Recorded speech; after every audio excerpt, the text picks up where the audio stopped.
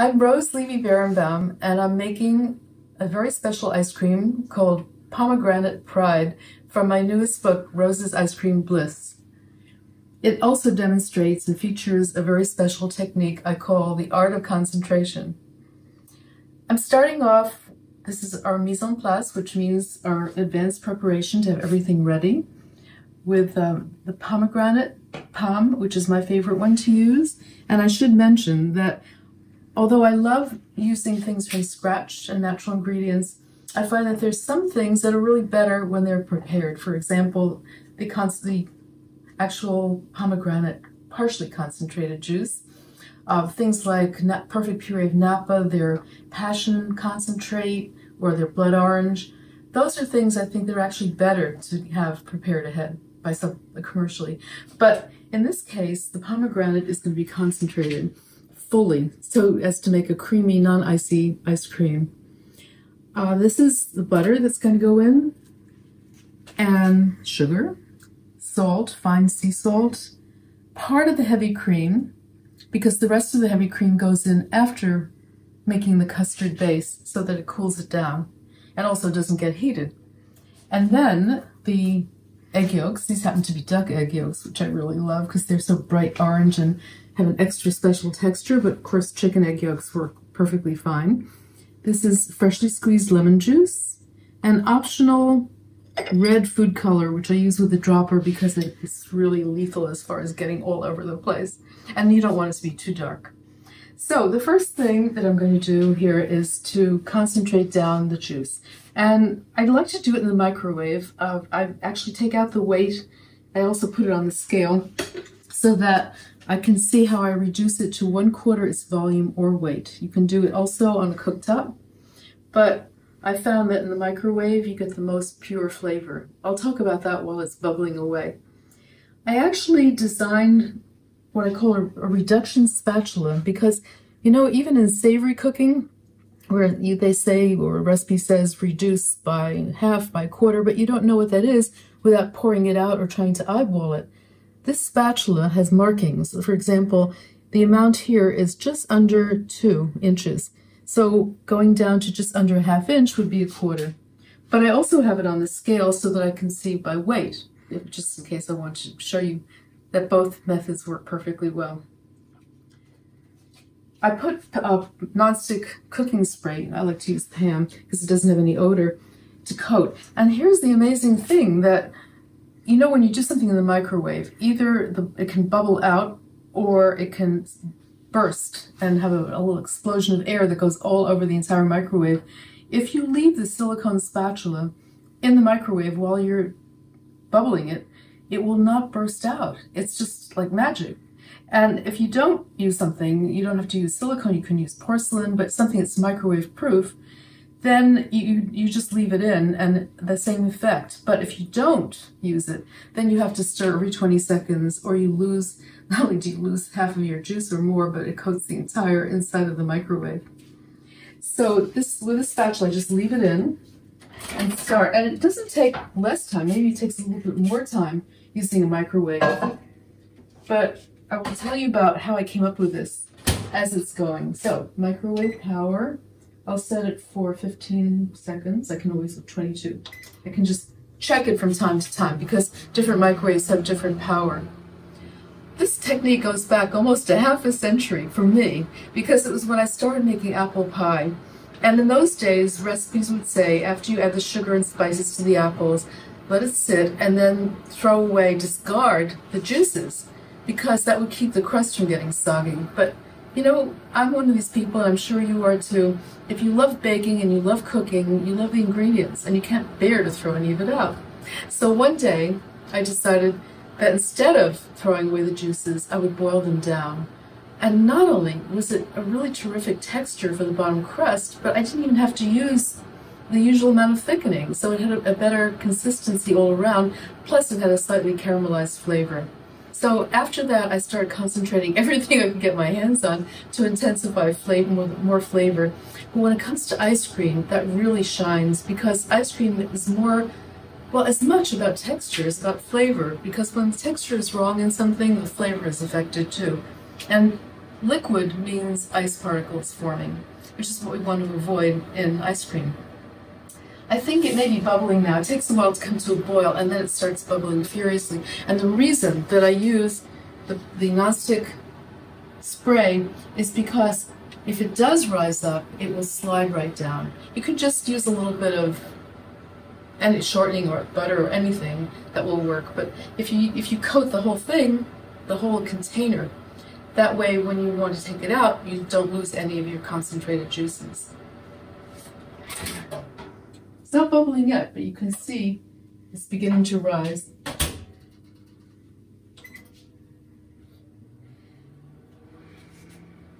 So once it's concentrated down, I can add the butter right away because it will melt, the sugar, it will melt, the cream, and then I let it cool because you don't want to add the egg yolks until it's just barely warm. But you never have to temper the egg yolks, you just add them in and then make the custard. So that will be next.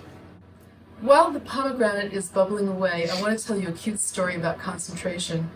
It was 1990, I think, when I went to London to translate the Cake Bible into English, and I was invited to visit the chef at the Connaught Hotel. And Michael Aldridge, who subsequently went to become the chef of the Channel, the train that goes through the English Channel, was a total delight. And I was shocked because in those days, no self-respecting chef would ever even consider having a microwave in his or her oven. So when I gave him the Cake Bible, and he spent the entire night not sleeping, he told me, reading the whole thing, and we met for tea at Brown the next day, and we both sat in front of this elaborate tea, and neither of us had a sip of tea or a bite of the pastries. We were so fascinated with the discussion. He said, I have a microwave too in my kitchen, and I also concentrate juices. He said, I've discovered that it's much purer flavor, and I knew I had found a kindred spirit. I haven't seen him since in all these years, but I often think of him, and I'm so encouraged to think that I wasn't alone in this concept. In fact, when I worked with Procter & Gamble as a consultant, the head of the Tropicana, the engineer who was down in Miami, the head of Tropicana plant, he said, yes, we do that. That's how we concentrate orange juice as well. So, of course, they have different machines. They don't use a small microwave, but it's really amazing how people build on each other's knowledge and how when there's no snobbery, all things are possible. Are you bubbling yet? Ah, yes, it's bubbling. All right, I'm going to take this out just so you can see. When it gets really hot, you're going to have to use pot holders, but see, it's nowhere near ready now. And you can see because when you put the spatula in that it's well below the 2-inch. But it still has to go all the way down to there. The pomegranate is now fully reduced, and toward the end in the microwave, you should really check every couple of minutes because that's when it goes down really fast. If you're doing it on the cooktop, you can watch it. It's now exactly 143. It would start off at 573 grams, and 1/4 of that is 143. And if you see the spatula, that mark just below the 1/2 inch is the 1/4. And you can see how it does splash against the side, but it will all come off because I sprayed it with the nonstick shortening. So it's going to be hot. You may have to use a pot holder. These little handles are really helpful. And now we start adding the other ingredients. And I think I'll change to another spatula to make it go faster. But because it's still hot, everything is going to incorporate really easily. So this is the butter. I cut it in 4 pieces so it softens more quickly. I like to use these little spatulas, but don't want it to splash. Okay. That gets stirred in until it's melted, and then the sugar gets stirred in until it's dissolved.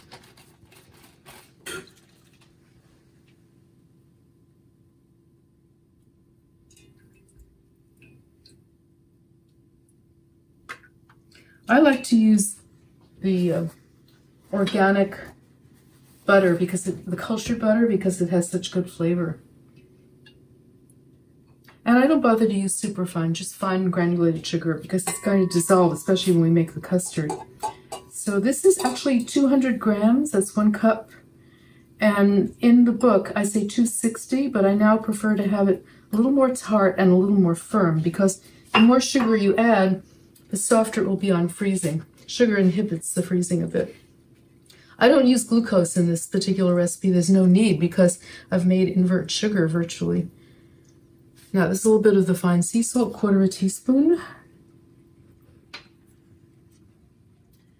And then only part of the cream, the smaller part, which I usually keep cold because that way it will cool off the rest of the mixture really fast, since I don't want to have it cook the egg yolks at this point until we make the custard. And of course, always scrape out, maybe use this one for scraping, always scrape out every last bit of the ingredients so it doesn't throw the balance off. The reason I call this Pomegranate Pride is because I never thought that it would be possible to make something out of pomegranate juice. I mean, I didn't like drinking it. I didn't like the taste, but when I tried it out, I'm in love with this ice cream. And the great thing is that it's not seasonal. I mean, you can have it anytime, and it's always time for ice cream, in my opinion. So you can see that it's very dark because of the concentration, but by the time you add the yolks and you add more cream, it's going to lighten, and that's why I like to use just 6 drops of the food coloring. Let's see what the temperature is now. Actually, the cream was not refrigerated at this point for the demo, so it probably is still too hot. Actually, no. It's 98 degrees. No problem at all adding the egg yolk. Might as well. And by the way, when I do the egg yolk ahead, it isn't really necessary, but you know, I want to have my mise en place already. I also spray them with the pan nonstick coating because egg yolks will crust if they're just allowed to sit. Now at this point, you can either use a whisk or you can use the spatula, which might as well use that. And just smush it up against the side. And then the other ingredients go in later, which is the lemon juice, because I don't want to cook it too much, and the food coloring so we can adjust the actual color. See, when you stir the sides, it just comes right off. It doesn't stick to the side.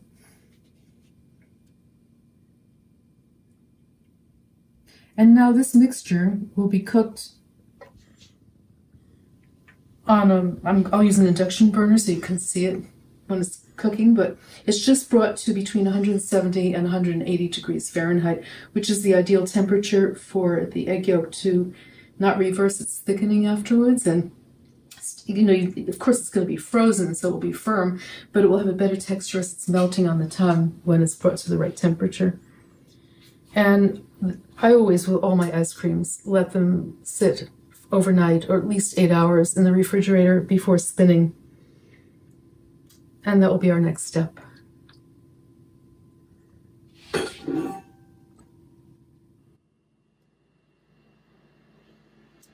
This part of the ice cream process is made on a cooktop, making the custard.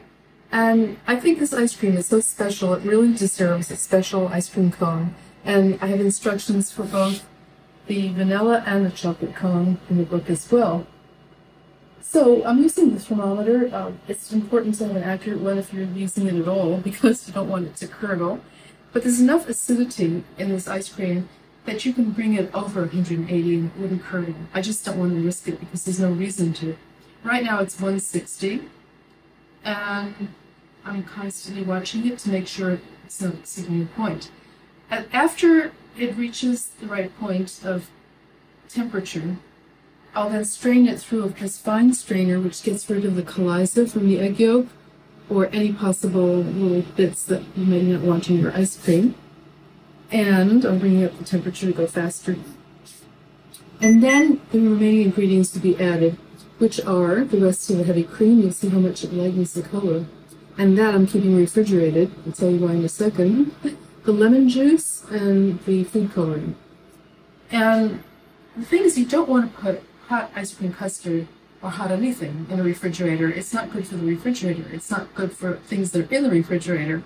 And it's probably not even good for the custard. So That's why I try to keep everything as cold as possible. But if you weren't able to do that for some reason, the thing to do is to make an ice water bath.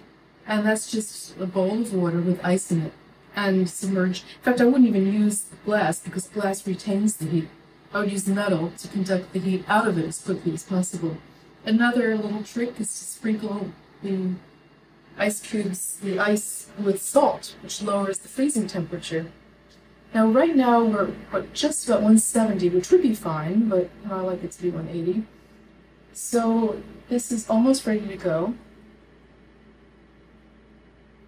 Can even risk turning it up a little bit. I love induction. I mean, it gives you so much control. I mean, I can even rest my hand on top of the pot if it gets tired because it doesn't heat where it shouldn't. It just heats where it should. This is my Breville induction burner. And, oh, 176, okay. I may get impatient and just take it off now. It's still going to be wonderful. But you can see it's beginning to steam. No problem. But the faster you stir, the slower it will heat up. So I definitely recommend paying attention to that. And I'm scraping the sides to make sure it's even. Although the induction heating is so even, it's really, I don't know what I did before induction. Okay, it's now 178, so I will be happy with that. You can see I scraped it out of this, and it's hardly anything where it was reduced. There's hardly anything left. And now it's going to be cleared in here. This is a non-stick pan, which is another thing I really like because, whoops, because that way you get every last bit, this wonderful juices and custard. I'm not worried about this staining the marble because the marble is polished, but I don't like getting little sprinkles of it on, and especially not if there's any food color because that may stain. Okay.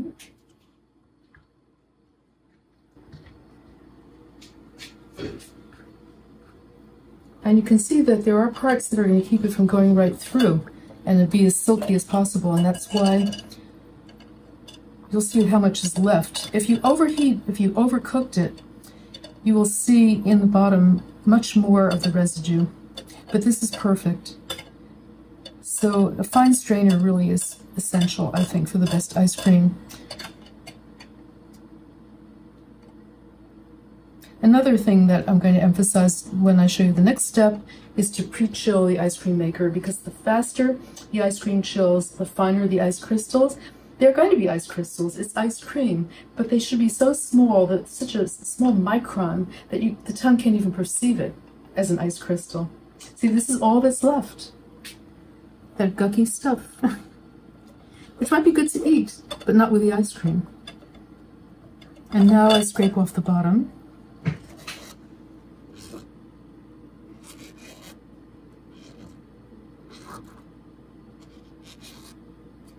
And now we can add the rest of the cream and the rest of the ingredients and watch how it changes color. It is hard to wait 8 hours, and then you have to wait until it matures in the freezer as well, but it's worth waiting for. Okay, Woody, can you please get the heavy cream? I'll just put this in here. And I'll start with a new spatula.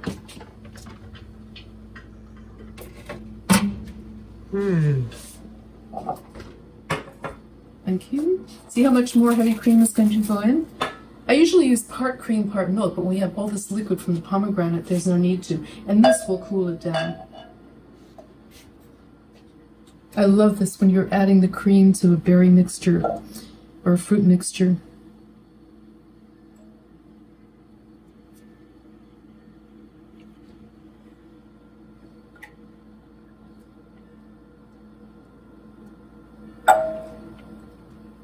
The lemon juice gives it an extra lively flavor, but it's just a half tablespoon.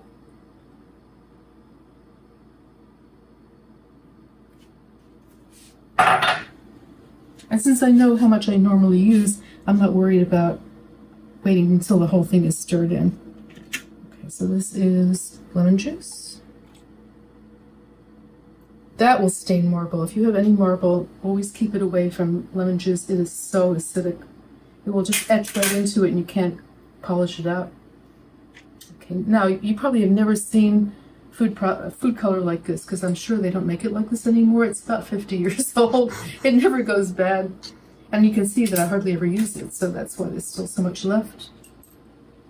Okay. 1, 2, 3, 4, 5, 6. And I'm covering it to make sure it doesn't topple over. I actually managed not to get it on my fingers, which is probably a first. See, it's going to be subtle, but it really gives it a better color. Especially when it freezes, it's going to lighten because it gets aerated. They call that overrun in the industry. How much increase in volume from how it starts as a custard to how it finishes as an ice cream. So next we'll be spinning the ice cream. And this makes a little bit more than a quart, depending on your ice cream maker, of course. That's it. Now comes the easy part, because you've done all the work, and now the machine is going to do the rest. I have two, actually, they both have their own refrigerants, two ice cream makers. One is the Cuisinart, the other is the Breville. When I'm making the full quart, I like to use the Cuisinart. If I'm using just a half quart, I prefer the Breville, but they're both great. At any rate, the most important thing, as I mentioned before, is to make sure that you've pre-chilled either ice cream machine. Or if you're using a canister model, to be sure to put that in the freezer at least 24 hours ahead to make sure it's cold enough to do the freezing. So I turn on the power, and then the timer, and start. And I let it run for 15 to 20 minutes. And when it reaches the right temperature, well, you don't actually see the temperature, but you know it's chilled down by 15 to 20 minutes. I stop it. This has been 15 minutes, 20 actually. And I first stir the mixture in case some has settled. You can see how thick it's gotten just by standing overnight and chilling that thoroughly. That means it's going to be really smooth and creamy. And you can take out the container, but I like to keep it in so that it stays as cold as possible. And just putting it in, scraping it all in.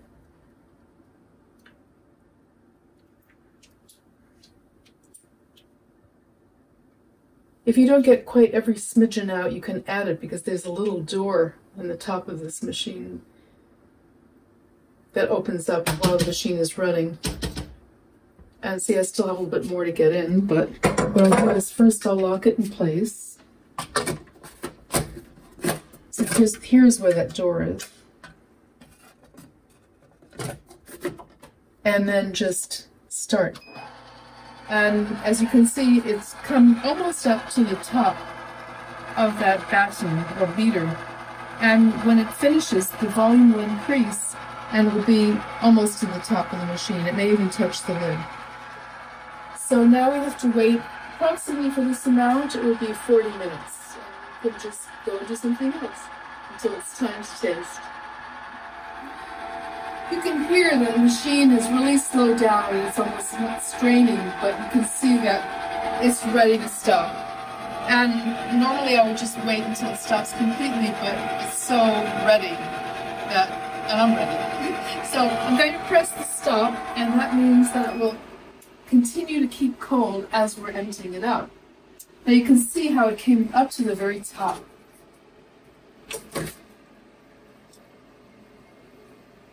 This is kind of a bit full because it makes more than a quart, this particular recipe. And I have my Donvier canister, which I use not to churn the ice cream, but to keep it cold when I'm transferring it. I suggest using a bowl and put it in ice water bath or surrounded by ice, because you want at this point to keep everything frozen. And if you're not able to do that, then the best thing is to just take the container out and stick the whole thing in the freezer. what I like to do is, well, I'll start, I have a little container in here as a plastic wrap so I can just pull it out. This is only going to take half the amount. So I'm going to start by taking out just what comes out really easily, and then I'm going to lift up the batten and scrape the ice cream into the container. The batten is the beater. Before, when I said that it comes up to the top, I meant it came up to the top of this rung here. And when it finishes churning, you can see what they call overrun, how much volume has increased, and how airy. It's so tempting to eat it right this second, but we'll be able to taste it very soon. And of course, it's soft serve, you could eat it. But I like to have it mature in the freezer till it's a little more firm consistency. Since this is going to make enough for 2 of my containers, what I'll do is as soon as I fill this as easily as I can get it from here, from the container here, I'll then scrape it off the batten and get the next container out while covering it, keeping it cold. The secret to really good ice cream is not to let it freeze. I mean, not to let it thaw, because then when it refreezes, you have big ice crystals instead of the smooth, creamy ice cream that you worked so hard to get. So, this is perfect. And then I'll just cover it with plastic wrap. And, oh, too tempting. Okay, but actually this belongs over there, not here.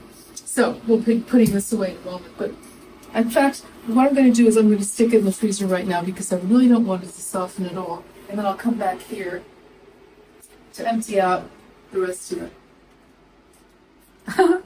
Okay, can you open the freezer door? Thanks, Woody. Well. Here's the cover. Now it's safe.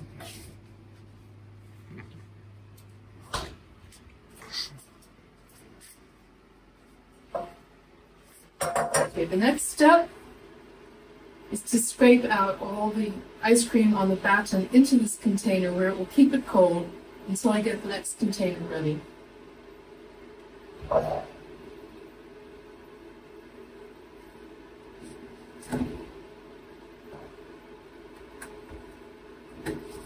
Come out. It's so frozen in there, you can see that it's even hard to lift out the batten. Now, most of these containers are non-stick, so you don't want to use metal. It makes it easier to get the ice cream out. But initially, you might have to use a more rigid plastic, like I usually have a cut-off old spatula so I can scrape down the sides.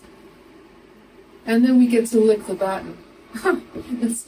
That's the part that kids usually like the most. It's like when I was a kid, I got to lick the beaters of the whipped cream that my grandmother made. And I asked her if I could just taste the vanilla by itself, and she said, oh no, you wouldn't like it. And the minute her back was turned, I tasted it, and she was right. Vanilla is distilled in alcohol, and it is so bitter, unless you get the variety that's distilled in glycerin or glucose. But you don't taste any bitterness once it gets mixed into other things. So this is about it. I'll just show you how I scrape down the sides here. And all of these machines with their own refrigerant, you can either reset, do another batch, or you can just reset if it goes off to keep it cold right in, keep it frozen right in the machine. Okay, Woody, I think we deserve a little treat right this second to see how the ice cream came out. So, my hand's a little bit messy, but you'll get the first one because you've been doing all the work here in the video, and thank you.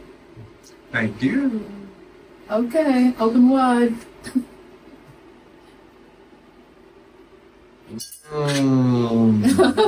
Is that the best thing you can do?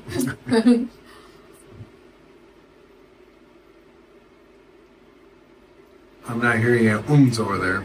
Silence here is the ultimate compliment. Okay, hope you all try the ice cream. I think you'll enjoy it.